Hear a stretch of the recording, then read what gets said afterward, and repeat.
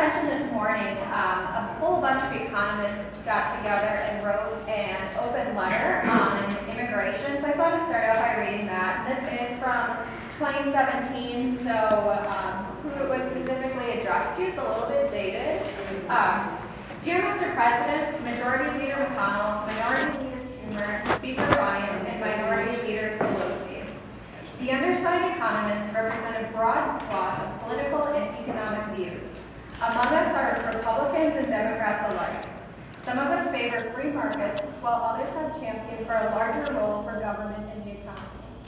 But on some issues, there is near universal agreement. One such issue concerns the broad economic benefit that immigrants to this country bring. As Congress and the administration prepare to revisit our immigration laws, we write to express our broad consensus that immigration is one of America's significant competitive advantages in the global economy. With the proper and necessary safeguards in place, immigration represents an opportunity rather than a threat to our economy and to American workers. We view the benefits of immigration as myriad. Immigration brings entrepreneurs who start new businesses that hire American workers. Immigration brings young workers who help offset the large-scale retirement of baby boomers. Immigration brings diverse skill sets that keep our workforce flexible, help companies grow, and increase the productivity of American workers. Immigrants are far more likely to work in innovative, job-creating fields such as science, technology, engineering, and math that create life-improving products and drive economic growth. Immigration undoubtedly has economic costs as well, particularly for Americans in certain industries and Americans with lower levels of educational attainment. But the benefits that immigration brings to society far outweigh their costs, and smart immigration policy could better maximize the benefits of immigration while reducing the costs. We urge Congress to modernize our immigration system in a way that maximizes the opportunity immigration can bring and reaffirms continuing the rich history of welcoming immigrants to the United States. Sincerely, 1,470 economists. That is great. I'm not one of them. So I wanted to get into a little bit more detail about the things that they're talking about in that letter. And Megan did a really good job covering this morning, but the first thing to talk about is who is the immigrant population. So as of 2017, the U.S. foreign-born population reached a record of 44.4 million people in the United States, which accounts for about 13.6% of the U.S. population, which is getting close to the record high back in the late 1800s of 14.8%. And this may look familiar. I can also use this. And then who makes up the immigrant population? As Megan said earlier, there are about 35.2 million authorized immigrants and 10.5 million unauthorized immigrants. The vast majority, the largest group of immigrants are already naturalized citizens, and about 23% are unauthorized or undocumented immigrants. So immigrants in the workforce. Immigrants in the U.S. make about 17% of the total workforce, and as you may remember from the last slide, they account for about 13.6% of the population, so they are in the workforce at a higher rate than native born workers. They participate at a higher rate. And the immigrants are projected to drive the future growth of the U.S. economy and the working age population until about the year 2035. And something that was mentioned by the economists in the letter is the baby boom generation that is now largely entering into retirement age. And immigrants and their children are expected to offset that decline in the working age population by adding about 18 million people of working age between 2015 and 2035.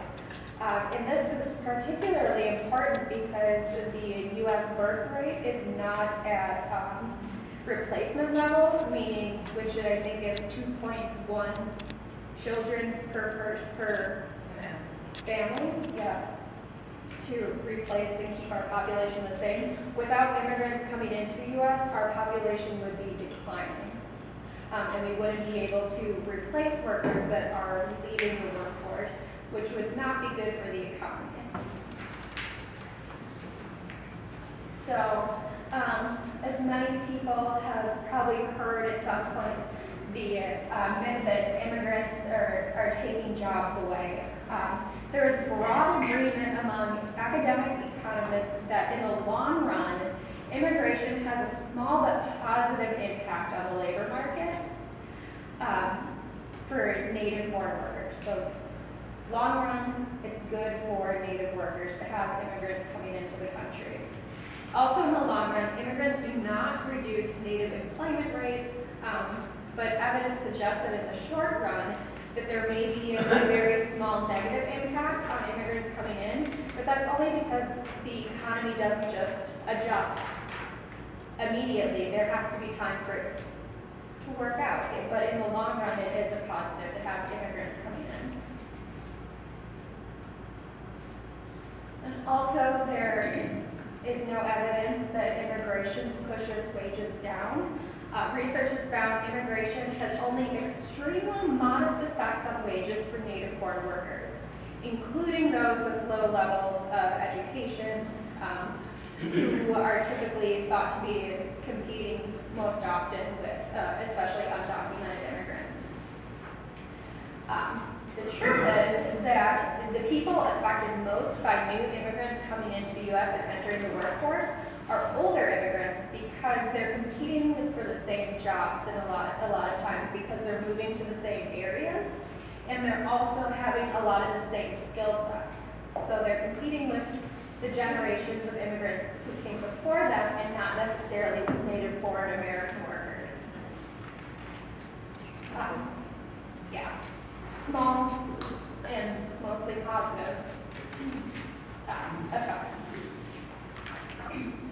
So, but what's interesting is it's actually the regulations on immigration and workers coming in through certain visa programs that can have a downward pressure on wages.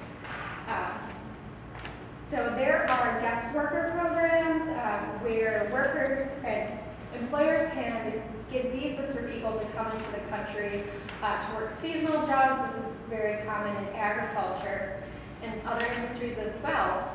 But with these visas, the immigrants coming in are tied to a very specific company. They can work for that employer alone. They have no option to go find other work. If something comes up, if there is harassment or other problems on the job, they can either go back home or they can stay. And for a lot of the people involved in this program, they have put a lot on the line. They've left their family to go do this to make more money in the United States to be able to bring home to their family. So they don't have a lot of bargaining power, and the regulations also state that where the wages have to be set. There's a prevailing wage is the term that's used that they have to be paid. And unfortunately, this is often lower than the market rate. So this is more downward pressure on wages, but it's legislative. So immigrants contribute a lot to the economy and have accounted for about 2/3 of our economic growth since 2011. They have founded, they're very, very entrepreneurial on average, and have founded 30% of U.S. firms, including more than 50% of startups valued over $1 billion, which is huge. That's a huge number. And if anybody's wondering, that's Elon Musk, one of the people with well over $1 billion startup, I'm sure. He's originally from South Africa, and he has South African, Canadian, and U.S. citizenship. I know he's controversial, but he's a good example. So I also want to talk about unauthorized immigrants and their fiscal impact, because when you hear the rhetoric about how they're a burden on society, these are oftentimes the people that they're referring to. It's the people that didn't come here with a visa, or they overstayed and don't have a work permit. But like the general immigrant population, there's broad consensus that they have a small but positive impact on the fiscal budget of government at all levels when you look at all levels combined. In the long run, there's a very large impact at the federal level, and because it's the federal level, it's just spread out across the entire country. However, when you look at the state and local levels, there is a bit of a negative impact.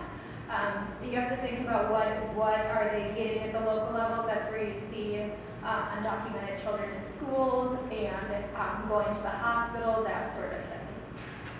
But when looking at all the impact combined, it's still positive. And going off of this, they're not positive for public benefits because they contribute a lot more than what they take out. Immigrants pay taxes. I don't know if you guys, I know, work a lot with immigrants as well, but I rarely come across a client that hasn't filed their federal taxes and state taxes. Immigrants pay sales tax when they go grocery shopping or buy anything at the store. They pay property taxes because they're living somewhere. They're paying it in their rent, or if they own a house, they're paying their property taxes. And they're paying their taxes through their payroll and income taxes when they file in April with the rest of us. And the Social Security Administration estimates that about 75% of unauthorized immigrants, so undocumented immigrants, are actually on formal payrolls. So that means that Social Security is being taken out of their paycheck and going into the Social Security Administration accounts. But unauthorized immigrants will never be able to claim those back. They're never going to qualify for Social Security benefits. So in 2005, it was estimated that unauthorized immigrants pay about $7 billion per year in Social Security taxes that they'll never be able to reclaim.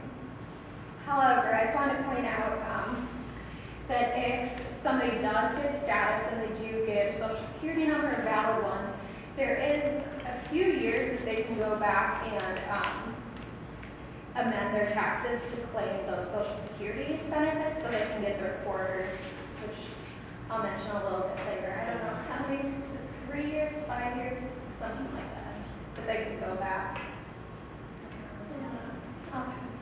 So yeah, they could maybe get a few years back only if they are able to get a lawful status. And public benefits. This has been so big in the news about immigrants using public benefits. Everybody's on welfare, and that's simply not true. Unauthorized immigrants, including those with DACA, aren't eligible for almost any public benefits. They can't get food stamps, SNAP, Medicaid, SSI, TANF. They don't qualify. They can't get these things. However, they are eligible for, in a couple rare circumstances, they can get emergency medical treatment. And they also qualify for WIC. You know, it's probably going to be a U.S. citizen child being born, so maybe we should take care of them. I don't know. Or just because they're a person. All right, and then this was mentioned earlier as well. Even once somebody gets their residency, they probably don't qualify for benefits right away. There is a 5-year waiting period before they can qualify for most federal public benefits. However, there are ways that you can get around the 5-year bar, and one of that is by having 40 quarters of work. That's 40 quarters of Social Security.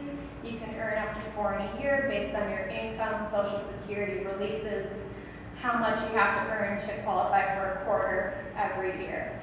And with quarters, you can also count your spouse's quarters towards your own, or if you were under 18 and your parent was working lawfully and accumulating quarters, you can count theirs as well. It gets very complicated. And then also like what was mentioned earlier, so depending on your category, so if you're an asylee or a refugee, and then some victims of crime, so maybe vow was used, depending on where they are, and as far as state benefits, and they might qualify for some federal benefits as well. Asylees and refugees qualify once they come to the United States or once they get their asylum granted for public benefits. However, they have to stay on track to getting to citizenship in order to maintain their eligibility. So that can be a real problem for some people. The risk of losing benefits. Excuse me, how do they monitor they're on track? There is a timeline. And Nancy, you know this better than I do. How many, before someone loses their benefits, how long do they have to? Okay, yeah. So once they've been in the United States for 7 years, they need to get their citizenship or they risk losing benefits. Is that not just for SSI? That's just, yeah, that's the specifics for SSI. And then the other couple of benefits would depend on state. But if you're not eligible for SSI, do they monitor and track your, how do they monitor or track you on road to citizenship or not? No, you have to establish your immigration status to get those benefits in the first place. And so they know what category of immigrant you came as. Right. And then after you get it for a certain time, they start denying your benefits, your SSI, saying that you've run out of your 7 years maximum allowable. So they do track how long you've had it. Right, but if you're not on SSI, That is not an issue. then it's not an issue. Depending on what state, some states you max out on benefits. Oh, okay. So, Cynthia, I just had a refugee who's been here for 8 years and her food stamps just got cut. And she's not on SSI? No. So, how do they monitor? I mean, I don't, but she. Social Security monitors really well. But they don't know if you're on a track for citizenship, so. No, you don't have to be on the track for citizenship. You have to get the citizenship. Yeah. So they're going to send you a letter saying we're denying your benefits because you've maxed out your 7 years. Then you have to send in your I citizenship. didn't know that. Yeah. I thought the 7 I know. years was for SSI and otherwise. I know what Nancy has told me is that they watch SSI more closely. Oh, SSI is very fast. Like that's the first, Yeah. it's the first thing. If you get close to that 7 years, you will get, I don't know exactly how many months out, but you will get that. Yeah. Your benefits are going to cease on this date unless you become a U.S. citizen. And Claire, that's not just a general W-2 TANF rule? That's specific, I mean, maybe they got kicked off because they don't have any more minor children in the house or they're. I don't know the specifics. I just know that she was concerned because her food share just got cut and she's been here 8 years. I'd like to check into this because I wasn't aware that our non-SSI refugees had a time limit. I can send you. I did a whole thing for disability rights and public benefits by immigration status. Yeah. I can send Please. it. I gotta find it, and I'll send you it. a reminder. Oh, yeah, that's what That was for disability. Yeah, and I'm speaking non-disability. Yeah, There's a 24-year-old mother who's a refugee who's on No, public it's not, assistance. sorry, I was not talking about disability. I did it for a place called disability rights, but it's all public benefits. There So you it's, go. She's got a 4-month-old baby and she's 24 and she doesn't have any disability issues and she's on whatever it's called these days, W-2, I guess. I wasn't aware that unless the general, anybody who's a native born gets a time limit, that refugees had to become citizens or be on track or whatever. I have to look it up every time. I'll send you a reminder. It'll send you cross-eyed in about 10 seconds. Because some of it's federal funded through the states, some of it's the states, and some of it's straight to the feds. And everybody made their own mishmash of rules. But I'll look for that thing and I'll send it to you because it's got SNAP and food stamps and W-2. Thank you. All that kind of stuff. The part what makes it so quick. It's like the minute you get your green card, you're a qualified alien, but you don't qualify for anything. So even the vocabulary is so counterintuitive. You read it, you just kind of start like waking up. It's just, Yeah, so when you're referring to victims of certain crimes, is it specifically recipients of VAWA, UISA, TISA, or does it apply for other victims of crimes, or what is it referring to specifically? I was referring specifically to VAWA UT, and I believe that varies a lot state to state. Because I know on like the approval letters, they'll say like, you can use this to help maybe qualify for benefits, but I don't know the specifics on that. you used to get food stamps in the state of Wisconsin until Governor Walker came in, and now you don't get food stamps in the law anymore. Yes, and you guys were mentioning, I think it's the asylum, or if you come in with an, or you have asylum status and you do not become a citizen within those 7 years, do you also lose your asylum status? You don't lose your asylum status. And by that time, you should be a resident too. Because after 1 year of your asylum status, you can apply for your residency. Oh. So, yeah. But they won't just take it away. Could you repeat questions, because we're not hearing? Oh, sure. Yeah, she was asking about whether if you don't get your citizenship, if you'll lose your asylum status. No.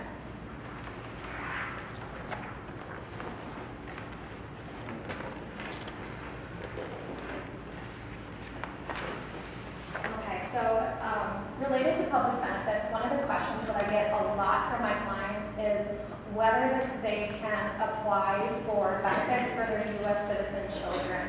And the answer is yes. U.S. citizen children qualify for benefits regardless of the status of their parents. And that's been true for forever as far as I know. And right now, there hasn't been an effect on the parent status or ability to get status because their U.S. citizen children received any benefits. However, there has been talk about changing the public charge rule and possibly denying benefits based on applying for benefits for children. But I don't want to get into that because it's all hypothetical right now and hopefully will continue to be. And as I mentioned, eligibility varies state to state. One thing that is true though in every state is that children have, regardless of their status, regardless of their parent status, have access to public education. They can go to school wherever they are. There is a case, a Supreme Court case saying that. However, again, varying state to state. It depends on where you are, whether somebody that's undocumented or even has DACA would qualify for in-state tuition. And also, they do not qualify for FAFSA or any federal aid to go to college.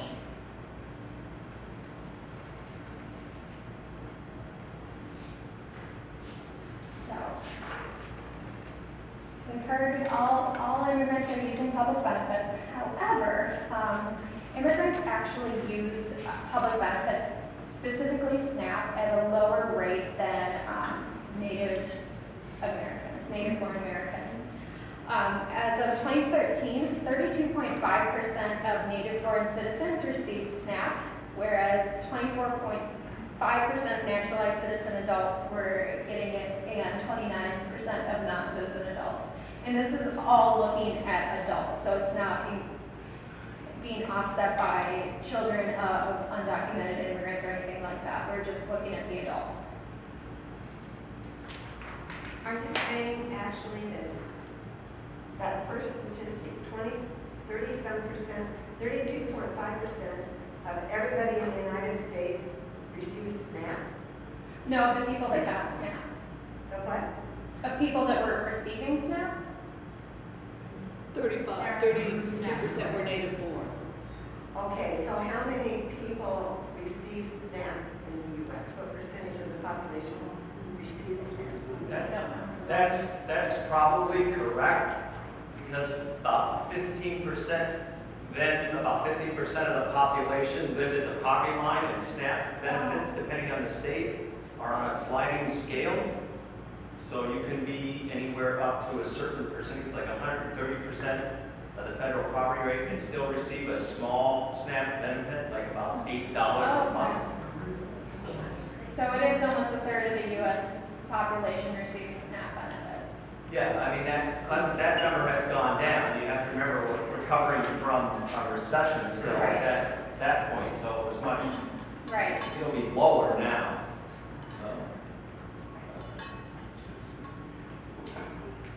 All right. I also wanted to talk about specifically Wisconsin and the impact that immigrants have here. In 2015, immigrants made up about 4.8% of the state's population, and over 55,000 U.S. citizens in Wisconsin live with at least one member of their family who is undocumented. And like we saw with the federal numbers, immigrants have a higher rate of participation in the labor force and account for 5.9% of the Wisconsin labor force as of 2015. And something that I thought was really important to think about, given that we are the dairy state, that nearly a quarter of all workers on Wisconsin dairy farms are unauthorized immigrants.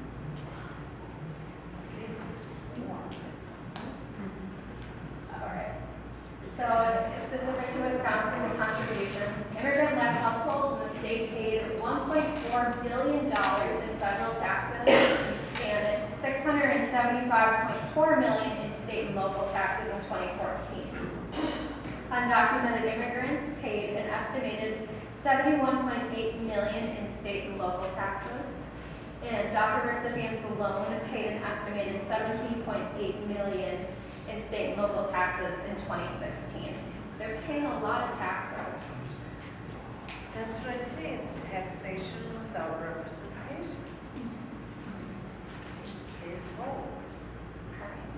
So on average, I want to talk specifically about dairy farming, and I'll get around to why I want to focus on this in a little bit. So on average, dairy farmers started hiring immigrant labor around the year 2000, and many Wisconsin dairy farms now have to hire employees outside their family for a few reasons.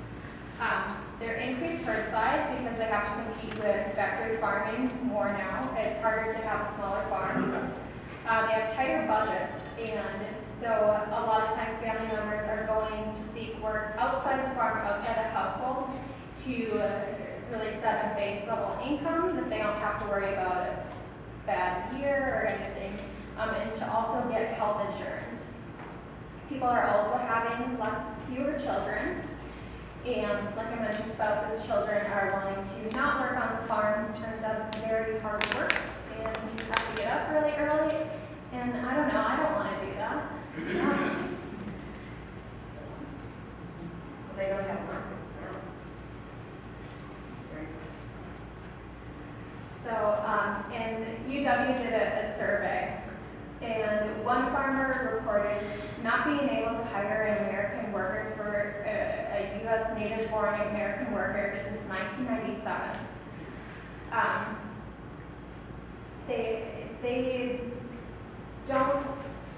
They're being forced to hire immigrant labor because Americans aren't applying for these jobs. One stated, we cannot find the American person to come in and work full-time on a dairy. It's too many long hours, it's too hard to work, and it's 7 days a week, 365 on a dairy farm. A cow does not take a day off. And another issue beyond just the family not being able to work on the farm, even finding people in the community is getting harder because there's a shift to moving to larger urban areas and not as many people living in rural America anymore, rural Wisconsin. Even though Wisconsin population grew 6% between 2000 and 2010, a quarter of our 72 counties actually saw their populations shrinking, and most of those counties were rural, where you find the dairy farms. So, it's been said that politics can make strange bedfellows. And so at Catholic Charities, we're all members of ALA, the American Immigration Lawyers Association. And